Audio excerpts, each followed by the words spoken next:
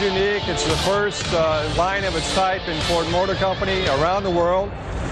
Basically what we do on this line is we hand build engines, but what is unique about this line, there are other areas where engines are hand built obviously, but our line, what we have is automation married into the line that helps us assure the quality of the product. And it also has some unique ways that we present the engine to the various operations and to the workplace. These are distributorless engines, pretty much maintenance-free once they're in your vehicle. But after the extensive training I went through and seeing the quality that's built into them, I'm real excited about them. They're really well-built engines.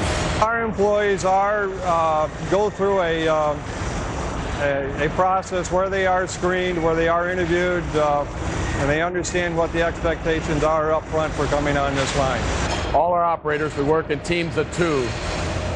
A team of 2 operators will build an engine from start to finish to make sure that everything that goes into that engine, they did themselves. At the end of the build, when the engine's completely built, they have the confidence with the experience and the training that they've had to sign that engine that that's their engine. They build it, that everything in that engine should be perfect. We have brought a couple of the vehicles out. A few of the employees have had an opportunity to actually drive the vehicles, so there's a tremendous amount of excitement about it. Oh, it's exciting. I think the way the economy's been, that people are ready for an engine that will give them economy plus performance. It'll, especially with these engines, it'll put the fun back into driving again. Certainly, that's one reason why we did that. We wanted to give the guys an extra feeling of pride, the fact that they built the engine up from the roots and completed it. It is literally their engine, and they take pride in that.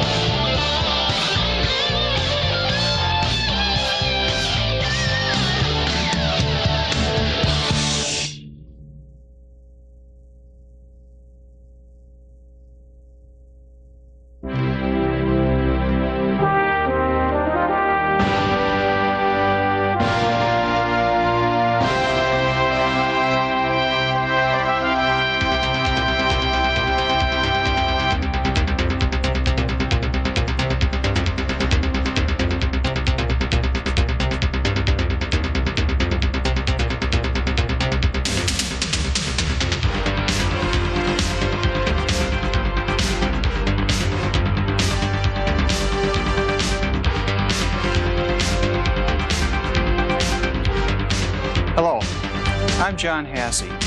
For the past 4 years, I have been the design leader for the new 4.6-liter modular engines as installed in the 1996 Cobra and GT Mustang. This is the cast iron cylinder block that is used in the GT version of the 4.6-liter engine. It has been enhanced in 1996 to be suitable for application to the Mustang. This is the all-aluminum cylinder block that is used in the 4-valve Cobra engine. As you can see, it is considerably different in architecture from the cast iron engine used in the GT. I'd like to point out to you some of the architectural differences between the modular series of engines and the conventional engines that they are replacing. You'll notice to begin with on the cylinder block that we have a deep skirt construction. In the past, we've tended to cut off our cylinder blocks at the center line of the crankshaft in order to save weight. But on the modular engines, we actually extend the material down lower in order that we can cross-bolt our main bearing caps. You'll notice on our modular engine here that we use the 2 traditional vertical bolts to secure our main bearing cap, but we also cross-bolt and have two horizontal bolts coming in from the side that actually go through the outer wall of the cylinder block and secure the main bearing cap more securely than ever before. This gives us a great deal of stability at high speed and is one of the reasons modular engines are very quiet in operation. Now, on the 4-valve engine, we expected a much higher RPM capability as well as greater power output. And to that end, we went a step further with our main bearing caps. You'll notice that on the aluminum alloy block, we actually use 4 main bearing cap bolts to secure our main bearing, as well as using the cross bolts that we mentioned earlier. This results in actually 6-bolt fastening of the main bearing caps on the modular Cobra engine. To further enhance the capabilities of the 4-valve Cobra engine, our main bearing caps are cast of nodular iron. The nodular iron is stronger and more crack resistant than the gray iron that is used in our GT engine. A further benefit of the deep skirt construction of the modular engines is that we're able to more securely fasten our bell housing that is on our transmission. In the past, we've only been able to bolt onto the transmission using the top half of the engine. But thanks to these lower mounting points, we now can bolt onto the full circumference of the bell housing. This makes for a much stronger and rigid powertrain structure, which results in smoother operation at high speeds and a quieter vehicle and engine. The modular series of engine also benefits from the computer-aided design work that was done to produce what we call low distortion bores. Our bores do not go out of round as they do on more conventional engines because of the use of these long head bolts. These bolts are much longer than the traditional ones that are used on our carryover engines, and they actually extend through the head all the way down to the main bearing bulkheads. What this does is enable us to clamp more evenly on our cylinder bores and prevent them from going out of round during assembly of the engine. The benefit of low distortion bores is that we can fit our pistons tighter than ever before. At the same time, we can use lower tension compression rings. The result of this is a quieter, smoother running engine, as well as an engine that gives better fuel economy and performance. I'd like now to look at the crankshafts that we use on our new modular engines. This is the crankshaft that's used on our GT engine. It is of a conventional cast iron construction. And although it looks rather conventional in appearance, it actually is about 15% stiffer than the 5-liter crank it is replacing. This is thanks to the computer-aided engineering design that went into it. This added stiffness is beneficial at high speeds by reducing the crankshaft torsionals and bending moments that make objectionable noises at high RPM. Now, for the Cobra engine, we knew we had to go to an even higher speed and load than we have ever before in the past. And to that end, we've designed this new crankshaft. It is a forged steel, induction-hardened journal crankshaft, which is fully counterweighted to reduce bearing loads.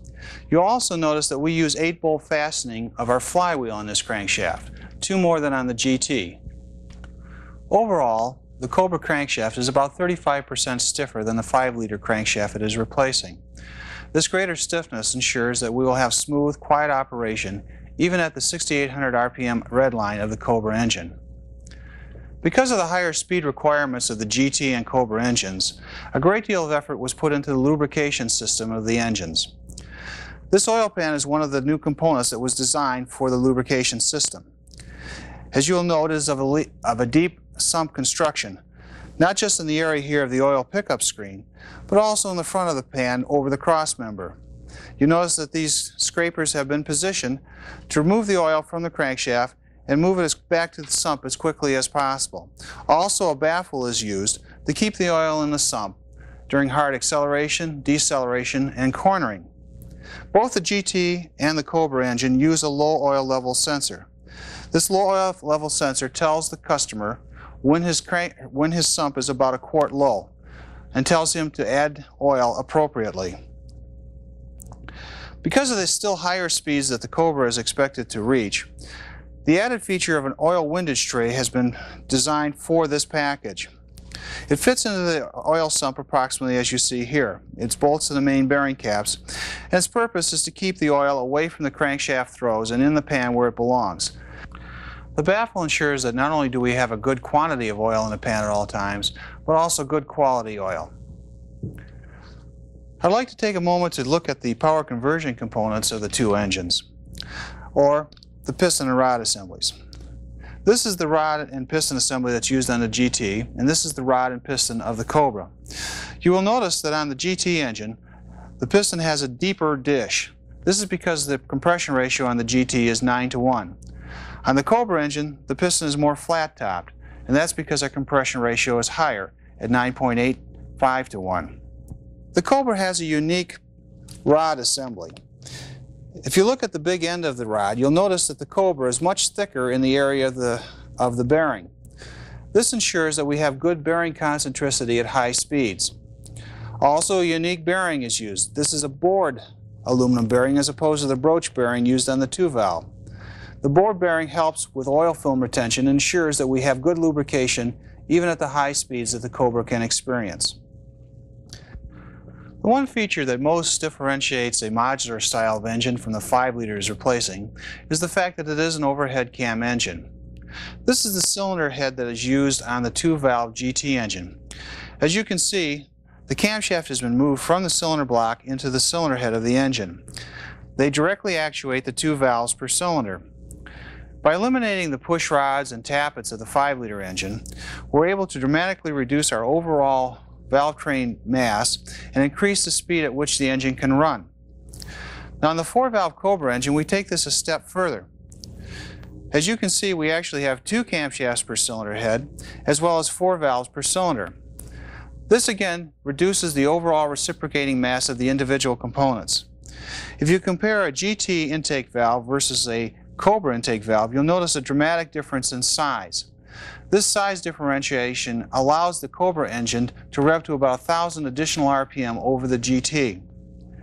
Now, to ensure that we'd be able to reach our power objectives on the Cobra engine, we have designed a new cylinder head casting specifically for the Mustang.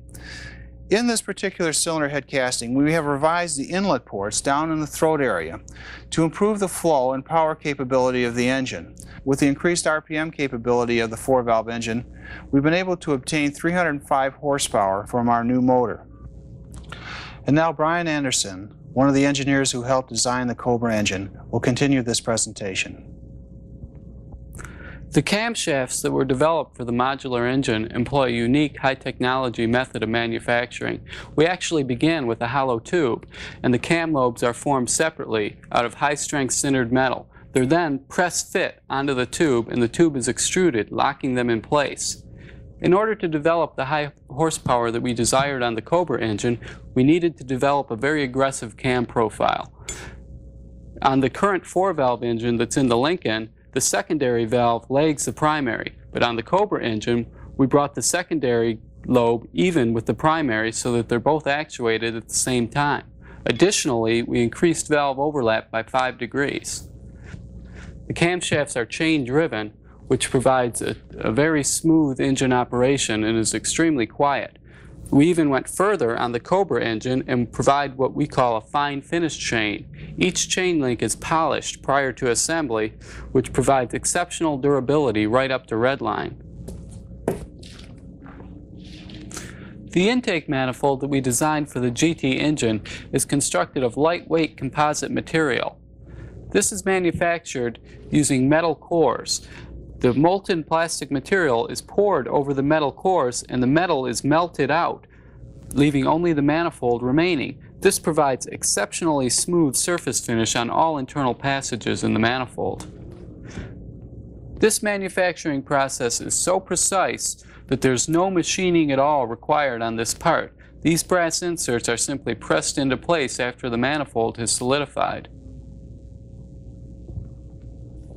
When we decided to go after 300 horsepower on the Cobra engine, we knew that we had to greatly enhance the airflow to the cylinders. Therefore, we developed this all-new 8-runner open plenum intake manifold. Each runner is cast separately using a high-technology process that allows us to produce 2mm thick walls. The runners are then placed into the intake manifold plenum chamber, and an epoxy material is poured in. The manifold assembly is then baked at 400 degrees, allowing the entire assembly to solidify. The upper intake is really just a cover. This is placed over the open plenum chamber, allowing unrestricted airflow to all cylinders.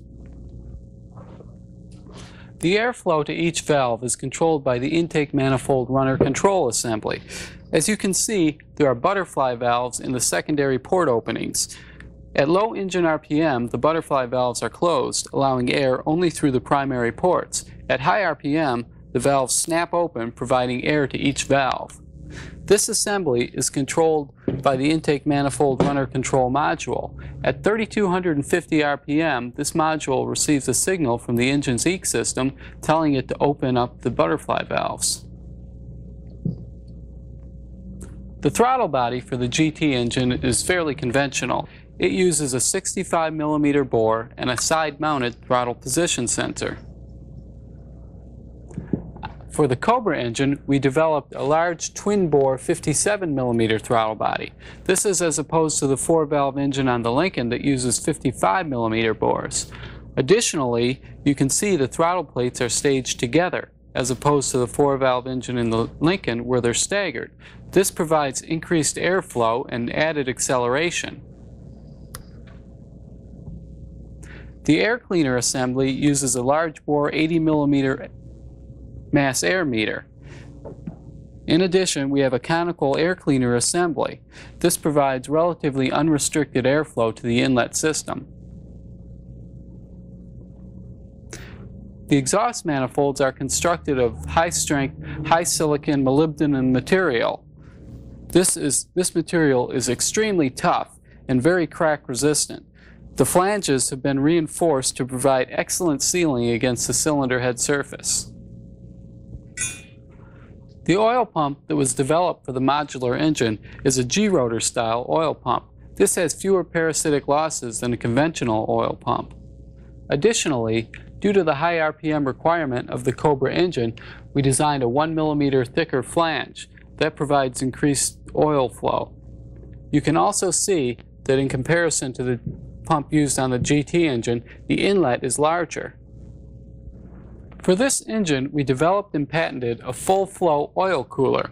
This cooler is used on the Cobra and on automatic transmission versions of the GT. The cooler element is pressed into this casting. All the fluid from the radiator is circulated through this cooler before entry into the engine. This assembly is mounted to the engine using the oil filter adapter. The fuel injectors used on the GT engine pump fuel at a rate of 19 pounds per hour. On the Cobra engine, we use 24 pound per hour injectors.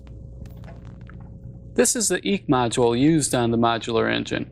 This processor monitors such functions as RPM, airflow, and crankshaft position, and makes minute adjustments millions of times a second to optimize engine performance. The OBD2 chip is contained integral to this processor. Due to the added weight of the Cobra crankshaft, we needed to add mass to the Cobra crankshaft damper.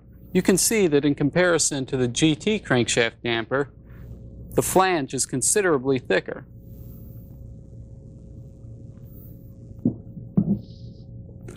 The GT flywheel is constructed of gray iron. For the Cobra, we use nodular iron. Nodular iron is extremely tough and durable. Additionally, we use an 8-bolt mounting pattern on the Cobra flywheel. On the GT engine, we use a 6-bolt mounting pattern. I hope that this detailed presentation of all the components that make up the GT and the Cobra engine will assist you in answering your customers' questions.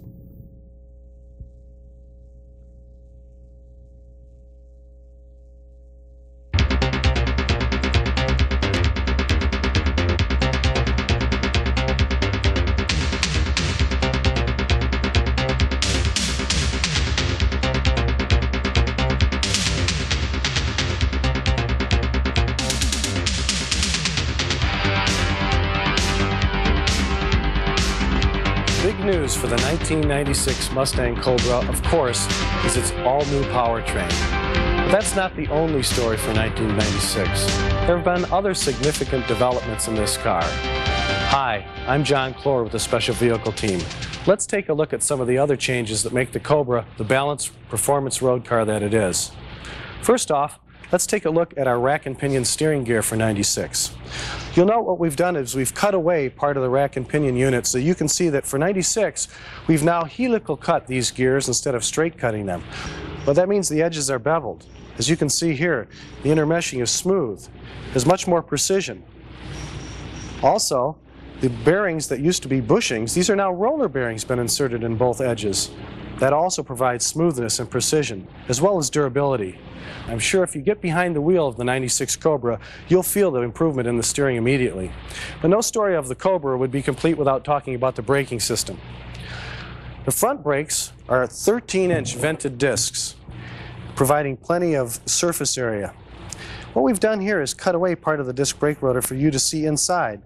Note that the vanes are curved. What this does is pull in air from the outside to help cool the braking surfaces, making it less prone to fade after repeated hard stops. Stopping on that front rotor is our Cobra front caliper. These units are manufactured by PBR in Australia, one of the world's leading brake manufacturers for racing components. You'll note that this is a twin piston design. You also have an isolator to keep the brake shoe from squealing and rattling. Out back on the Cobra, we have an 11.65-inch rear disc. This unit is as large as many of our competitors' front disc brakes. You note that the rear disc is also vane. Stopping the rear disc, we have a caliper manufactured by Ford.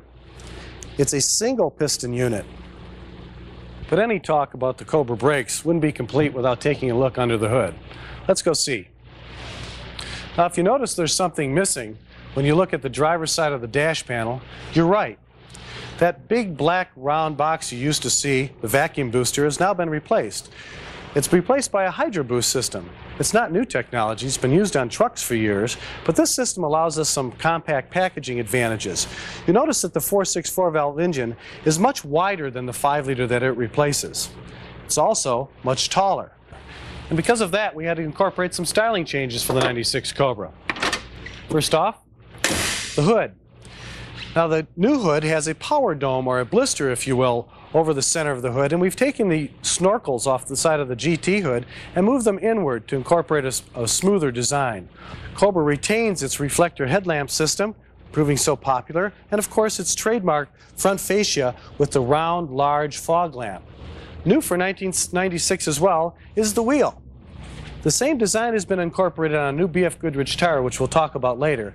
But we've gone back to painting the dark argent inserts on the wheel, much like we did on the 1994 Indy Pace car.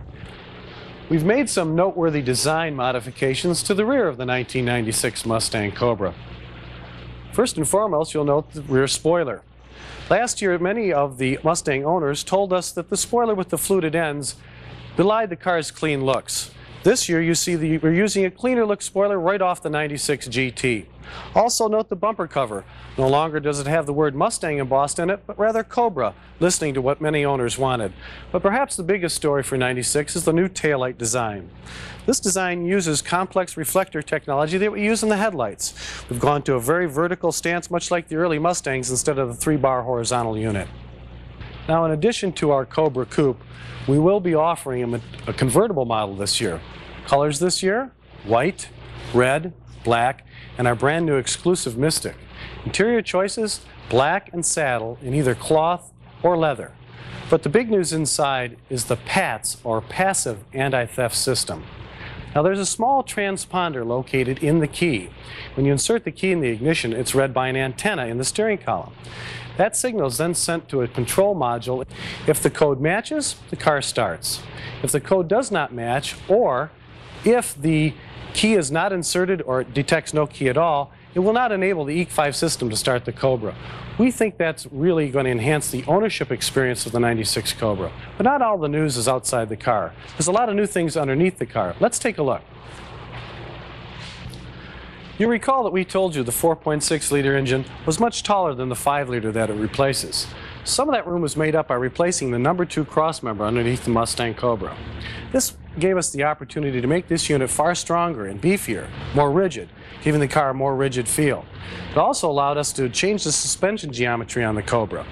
We have now improved the anti-dive characteristics and given it a more positive on-center feel, as well as improving communication through the steering column.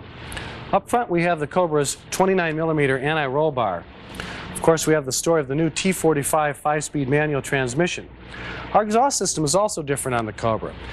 The power loss from the back of the engine through the exhaust tips is only 6.9%. That's world class. Moving further back, we have a 3.27 rear axle ratio in our differential with its Ford Quadrolink suspension, as well as a 27mm anti-roll bar.